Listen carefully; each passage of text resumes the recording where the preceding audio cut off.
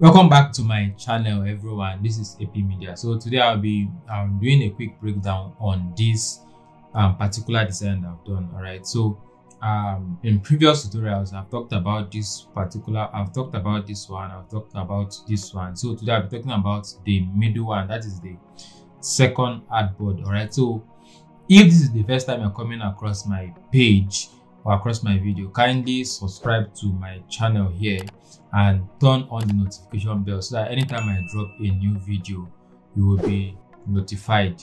Right, so you don't miss out on my updates anytime I drop a new video. Right, so in the course of the tutorial, if you have any question, if you need any clarification on anything, you can drop a comment below and I'll be in the comment section. I'll be reading through to answer any of your comments, any of your questions, any of your concerns. All right, so let's get right into the tutorial. So like I've always done, I'm going to turn off all the artboards of all the layers rather in this design. Okay, I'm going to turn all of them off and I'll be breaking them down one after the other. I'll be explaining the things that I did, the ideas behind the things that I did. Okay, so this is the flat background. You can see the first one. This is the first one. I've explained this one.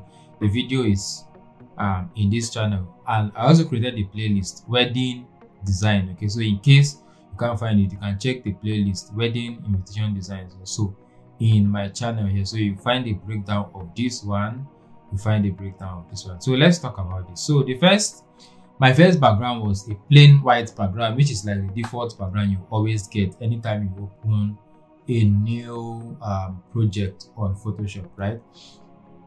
So the first thing I did was to add this effect. Yes, so this particular effect is I use this particular effect in this design.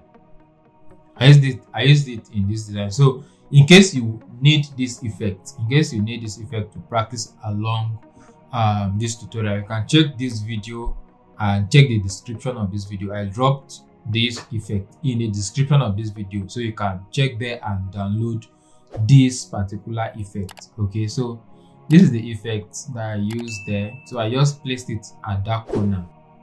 Okay, next thing was to write the names, and the idea I had for this particular design was to have a big text at the back, then have the image rest on the text. The way I have this frame at my back now, a part of my head or a part of my head is resting on the frame on the wall, right? So that was the idea I had. So I needed something that is very big. If I had used a thinner font or something small, it won't be visible. So I needed something that is very big, such that even if the head rests on it, you can still see what is there and you can still read it. So that was the idea I had. So when I wrote this, let's look at this font. This font is called Bold by 1SC. All right, the font for Grace and John, that's the font here. Then the font for words is Black Signature. Okay, Black Signature. You can search this font online. Or if you need the font, you can also drop a comment below. I can help you get the font directly to you. Okay, so I then added this noise effect. I've explained how this noise effect works and how I usually add it. So let me still go over it in case you missed it. So this is how the image is. I downloaded this image from FreePic. So I changed the blend mode to screen. Was this screen I used? I used lighter color. Okay, so you can either use screen, lighting, screen color dodge, or any of this category of blend. So for me, this lighter color gave me what I wanted the most. So I used lighter color. Then I brought in their image. Now, if you look at this image, let's look at how the image was. So the image was like this. This is the original image, right? And this part of the image was even out of the frame. So I increased the image to have something like this. So if you notice, a part of the head here is covering the O, and the part of the head here is covering the N. But you can still see it read it as John. Okay, you can still easily think that, okay, this is Grace, that's J, that should be O, H, N, because our eyes don't read words alphabet by alphabet. Right? That is why if they write the word characteristics and they remove one word, one letter from inside characteristics, 90% or 99% of the readers will still read it as characteristics before you now go back and check and be like, no, there's something wrong. Right? So our eyes don't read text. Our eyes don't read words letter by letter. We look at the first, the last, the middle, or somewhere, and we decide that this is what this is saying. Right? So that was what I did in this part, and let's look at the next one. Let's look at the next one on my layer. Okay, I learned this effect from, I think, ApMedia. It's like light or thunderbolt. Yeah, I think that's the word, thunderbolt. But I created this with my pen tool. So with my pen tool, click like this, come like this, go back, and like this. So you click outside and come back to the starting point. So that was how I created this shape. So I wanted to write something at the front, or I wanted to place some images at the front. So I needed to throw the first image to the back. So that was why I drew this image. Then look, I brought in this image. Okay, I brought in this image. I added the shadow to it. I brought another image here. Okay, this image and the shadow of this image also. Okay, so that was that. Then I had this. Now you can see from my layers here, we have M here. So this M, this is what it is here.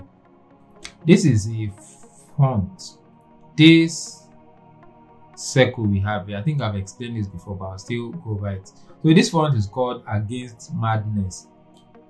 Against Madness. So if you want to write, so when you select the font, it's going to give you something like this. It will give you different elements you can use from. So the letter M, let's see, letter M on my keyboard. Let's verify if this is M. Let's change this to any random font. Okay, so you can see that this is letter M, or this is not even giving us M very well. Let's use monument, for example. So you can see that this is letter M, right? When we change this to Against Madness, we'll be having something like this. So that was what I used for this one.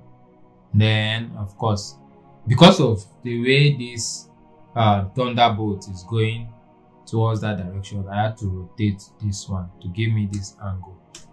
Okay, so that was what I did there, and I wrote the date inside with my favorite font, Newlis. Okay, so I wrote that, and let me use this one safe. Let's zoom out.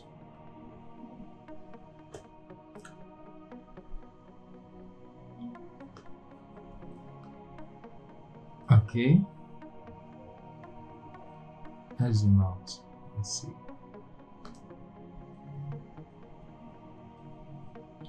So we now have something like this. Yeah, and the next thing was, okay, I didn't add this. I didn't use this particular one. Was to add light. Okay, this is the lens flare I added here. This is how the lens flare is. Is it lens flare? This is like rainbow light effect. Okay, this is rainbow light effect I added. I changed the blend mode to screen. Okay, so if you follow this tutorial up to this point again and you are not yet subscribed, kindly hit the subscription button below. Subscribe to this channel because it will help me, to encourage me, and it will help me do more breakdown of my videos for you on this channel. Okay, so subscribe to this channel, ApMedia. And if you have any question, also kindly drop your question in the comment section below. Okay, so let's wrap up now.